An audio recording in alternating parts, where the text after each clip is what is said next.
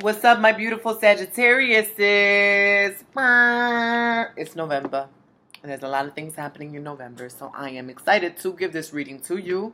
Thank you so much for tuning in. You want to watch this reading if your sun sign, moon sign, rising sign, or Venus sign is in Sagittarius. You are free to watch. So I'm going to be using this deck here, this Oracle deck, to basically get further insight on what your archetype is for the month using the Archetype Guide book by Kim Kranz. All right, so that's the Honorable Ancestors, Masters, Teachers, Loved Ones. What is the archetype that Sagittarius is dealing with for the month of November 2019? The archetype Sagittarius is dealing with for the month of November 2019.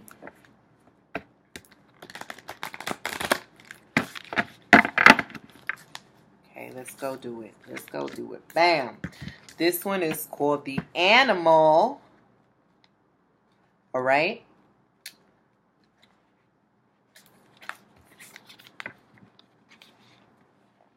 The beast, the wild one, the she-wolf. We are mammals. The hair on our chest and between our legs reminds us so. We try hard to deny our unrefined animalistic nature, yet through this archetype, we tap into power and direction.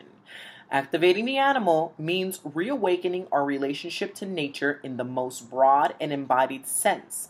Drinking from waterfalls, roaring at the moon, opening eyes underwater, eating berries from the vine. The life force of our planet begs us to set down the devices, the constraints, and the social constructs and remember the warm blood that pulses through our veins. The animal longs for breath, food, procreation, and physicality. It wants soil under our nails and starlight on our skin. If this all sounds terribly unsophisticated to you, take note that it is said that when Buddha became enlightened, he roared like a great lion. When in light, the animal is vital, elemental, alive, and dances. In the dark, as in the shadow side, the animal represents savagery, pent-up emotion, and lashing out. Notice your resistance to the animal within. Where does it come from? What has it kept you from doing, wild one? The animal demands we get comfortable in our own skin. The minute you accept, express, and celebrate the physical body, you tap into animal energy. All right.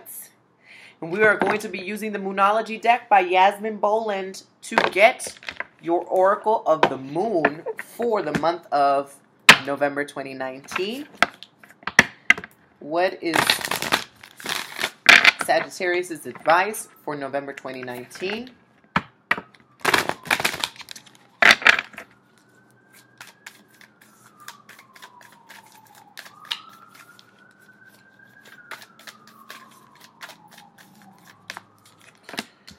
Expect powerful change this month. New moon eclipse. Expect powerful change this month, Sagittarius. Let me find the new moon eclipse and I will start from there. So it says, if you want affirmation that you can achieve your dreams and get the desired outcome in the situation you are asking about, then this is it. This is a card of beginnings, and there are powerful energies at work, but be prepared. It could be quite a ride, and events now could even be jarring and uncomfortable. However, any new directions you take will almost always lead somewhere better than where you are at the moment. Whatever is happening now is happening for a reason you'll appreciate later on. A new portal is opening up, and all you have to do is have the courage to forget about the past and move through it. You're being put back on the right path. There is nothing to fear. Attuned to the moon. Never mind the past. Life evolves every single day. Additional meanings for this card. Yes, yes, 1,000 times yes. You're being shunted towards your life purpose. Whatever is happening now is happening for your highest good. This is an important turning point in your life. The teaching. The new moon eclipses are among the most exciting astrological events. They herald a complete change of pace. It's as though you're headed in one direction, probably being guided by your ego. And then here comes the divine, the goddess or spirit, to turn you instead to face the direction you actually need to go. Regardless of whether or not there's a new moon eclipse happening when you fold the card, it's a powerful affirmation of positive turnarounds. Okay, Sagittarius, so let's see what you are to expect for this month. Honorable ancestors, masters, teachers, loved ones, what do you got to tell Sagittarius? What are they expecting for this month in general?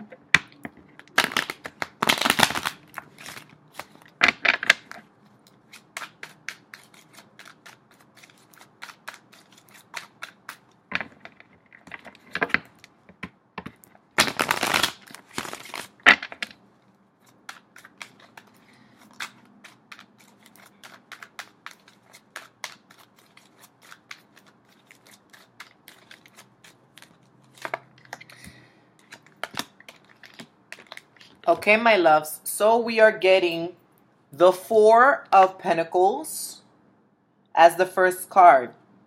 Let's break this down. The Four of Pentacles deals a lot with being a homebody.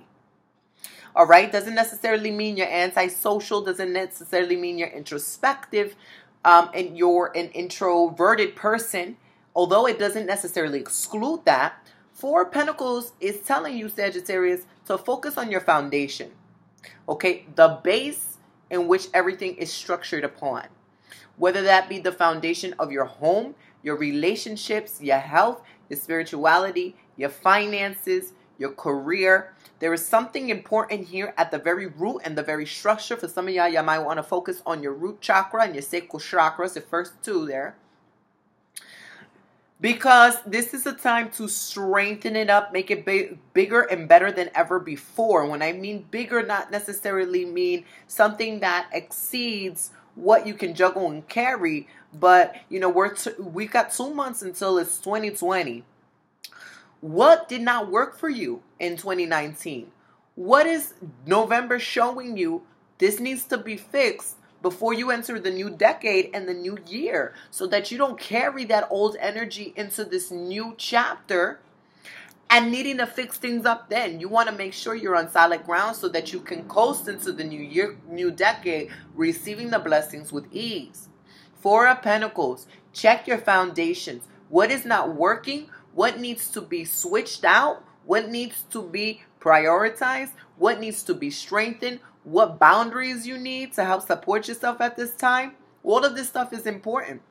Furthermore, the Four of Pentacles could mean this is a period for you to save your money. Save your money, save your time, save all your other resources that you have. Time is also an energetic currency. How are you using it? Are you wasting time on social media? Are you wasting time excessively with a toxic friend? Are you wasting time excessively with other toxic counterparts, etc., etc.?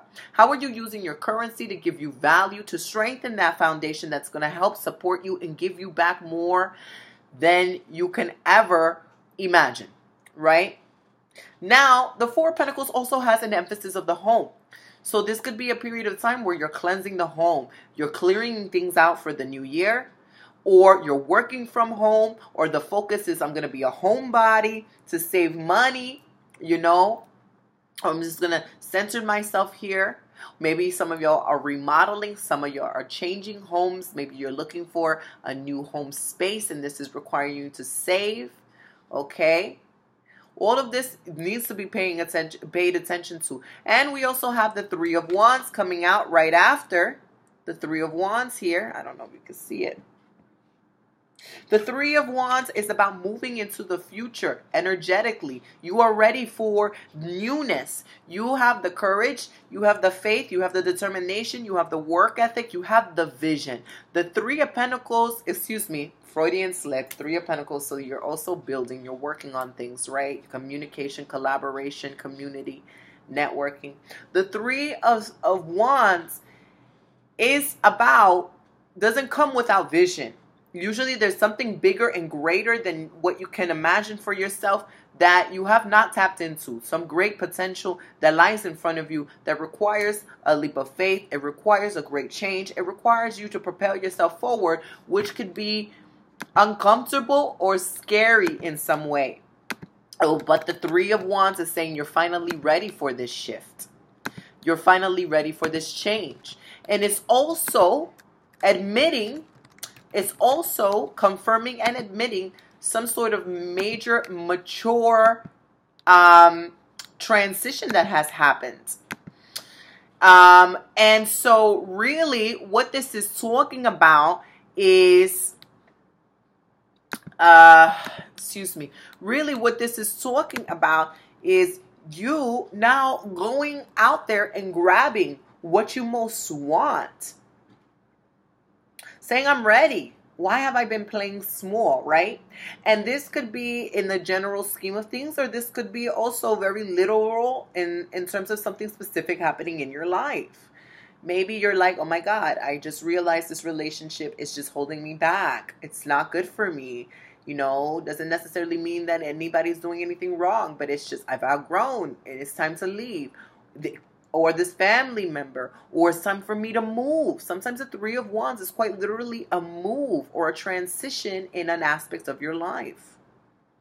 And it looks like maybe you've been holding yourself back for some time with the Four of Pentacles, getting yourself ready, focusing on that foundation, focusing on what you really need, meditating on that, making sure your coins is ready, you securing the bag, making sure everything is ready, you're not taking any impulsive leaps. But it looks like in November, either you're making the decision or you're starting to actually take the steps for that great change with the Three of Wands.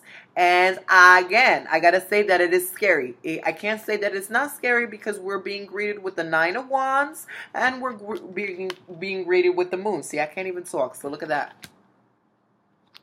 With the Nine of Wands, it puts up a wall of skepticism. You start doubting yourself. Am I doing the right thing? Is this the right timing for me to do this? Am I delusional? Should I be listening to my instincts? Should I be listening to my intuition? Should I be listening to other advice that's been given to me? Who am I to do this? What am I, like, what if I'm not ready? What if I fail? All this stuff comes up with the Nine of Wands, and this is something that you have to process and accept and just go through the motions, because even though the Three of Wands is doing the damn thing anyway, doesn't necessarily mean that they're not doing it acknowledging the fear and the anxiety that comes with that decision. Nine of Wands is saying don't put a wall up on your blessings.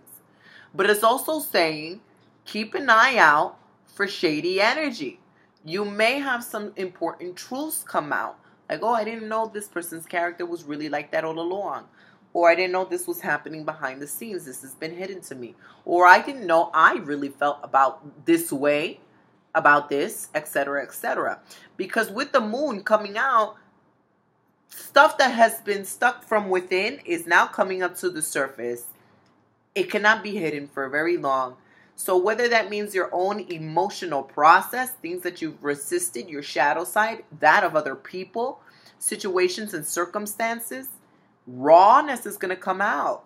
And so with some of these things, you may be inclined to hide yourself. You may be like, I'm not ready, or Jesus Christ, what's going on? Like, not to scare you. It's nothing scary, but it could be a very emotional time this month for you guys.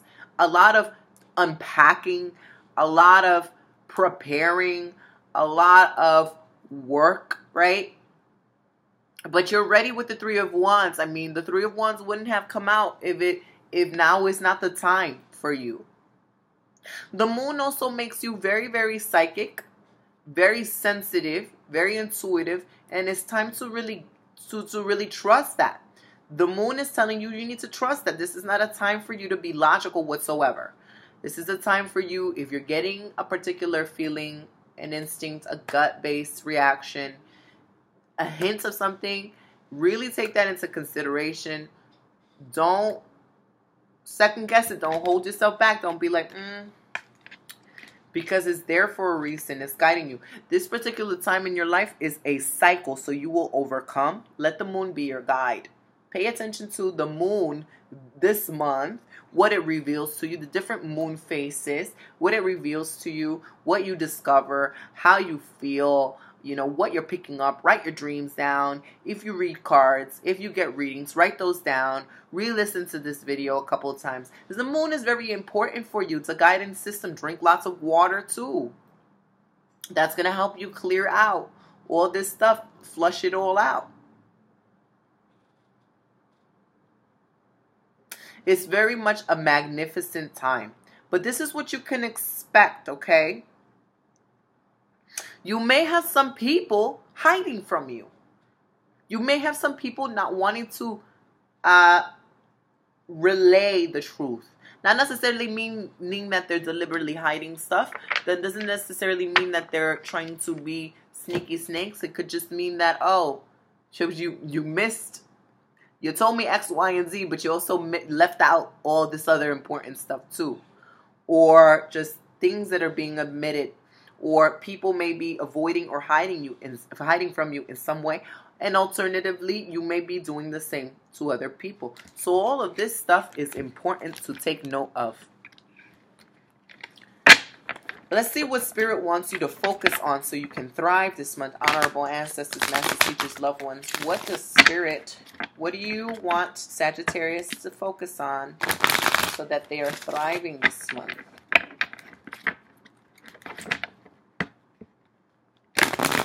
So a message that I am getting is for a lot of you guys to check on your core beliefs.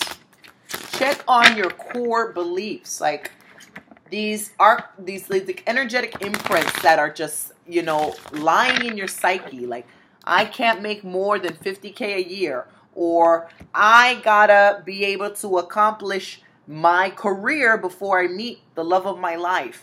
Or because my family has always had this trauma, then I am to experience that too. You know, these are just examples, but this is really a time to unprocess and depack what's been storing in your body, in your psyche, in your emotional body, in your spiritual body, and really kind of like when you clear out your computer.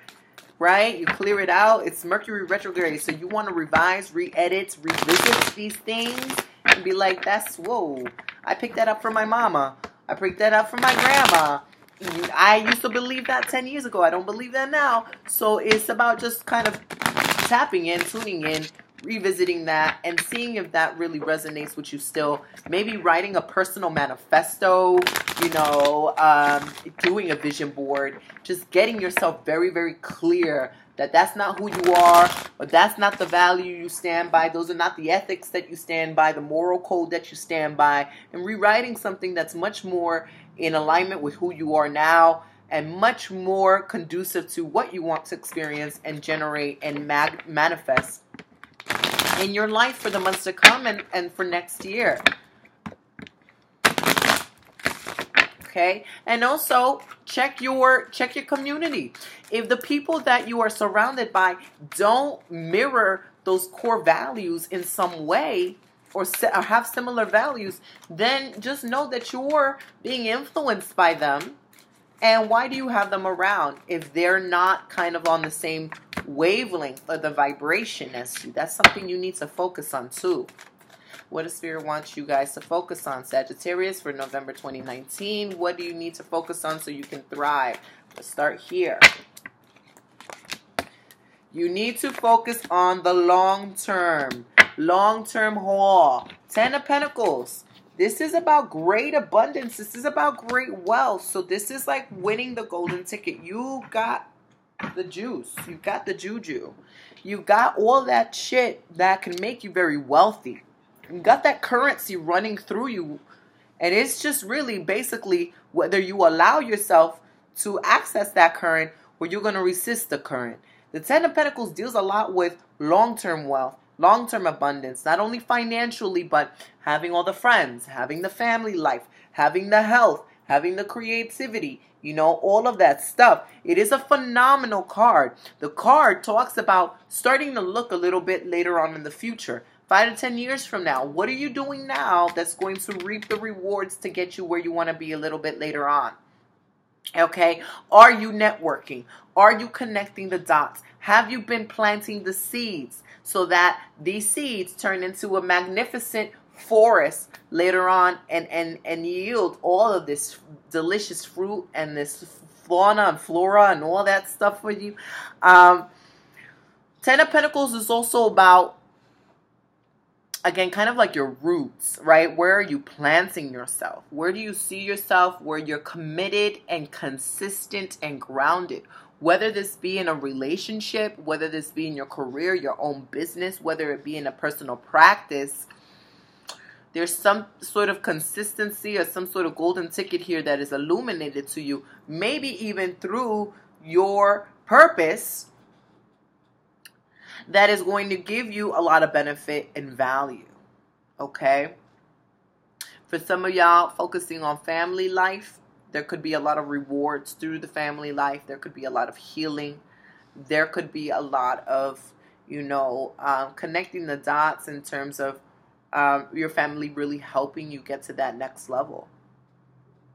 And then here in the center, we've got the Hierophant. Okay? The Hierophant deals with many lessons, right? It is a card of education. It is a card of the higher self. It is a card of knowledge. It is a card of essentially teaching and being taught by the universe. It is also a card about institutionalized learning. Maybe it's a time for you to study. Maybe it's a time for you to go back to school. There is something that you want to invest in now in November, whether it's like YouTube classes or free workshops or what have you. Something that can really help you maximize on this Ten of Pentacles card here. Don't forget that you may also be a leader to other people. And other people could be living vicariously through you in some way with this Hierophant card. It has some sort of religious and spiritual undertones here. So how is your spiritual practice helping you develop this well of wealth here with the Ten of Pentacles? What does your spiritual practice look like? Is it consistent? Are you committed to it? Are you learning and expanding on it? And all of this stuff with the Hierophant, it is really interesting because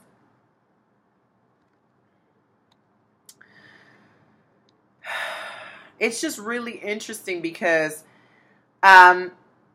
we're seeing this on a broader scale. So do not exclude learning from other people or using other people as an example to learn important lessons in your life so that hopefully you can avoid that yourself. And I think a lot of this also does deal with learning about wealth, whether or not and I'm talking about wealth in this terms of financial wealth, learning how to invest, learning how to save, learning the differences in all that stuff, learning from others that are doing it, learning from people who are excelling in their careers, because you've got the potential to make more than you've ever envisioned. And it looks like you're on the right path to doing so. And you've also got the potential to influence other people. You cannot discredit your higher self and your spiritual practice in regards to all of this either. Then we've got the Judgment. Judgment's been coming out for everyone and their mother this year, this month. Judgment is that final call, that wake-up call, saying, hello, wake up. You need to accept the situation as is, not dwell in fantasy, not blame other people, not avoid it, not complain. You need to deal with what is.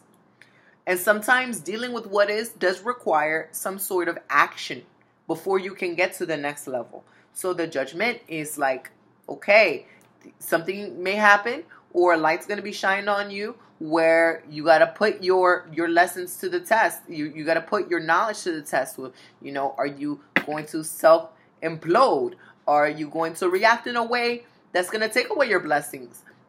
You're going to be tested this month. And you're going to have to use your knowledge to pass this test. And if you pass this test, bam, then you've got the Ten of Pentacles. I don't even know if you don't pass this test. You just won't have to repeat the test over and over again, right? That's what happens. But it is all about this evolutionary cycle. We're just entering a cycle of evolution. Like, hurry up and evolve, okay? So you don't have to deal with the foolishness. So that you're one step closer to this grand scheme of a vision that you have for yourself. This is what Spirit wants you to do so you can thrive. What areas of your life do you need to evolve? Use your community, use your family, use your roots, use that sort of consistency which you've been so what is it called? What are you consistent in? Are you an avid reader? Are you an avid prayer? Are you an avid, you do exercise? There's something in that routine that is going to help you during this time, and it can educate you. It can educate you so that you can pass that test. Also, you serve the masses. Don't exclude, don't negate the wisdom that you have inside of yourself. You know, the Hierophant has his back to the 10 of Pentacles, and it could mean like you don't really see yourself as a high figure. You don't see yourself as influential, but you are, and you need to step to the plate. So I hope this served you well. Until next month, Sagittarius, blessings, blessings. Ciao.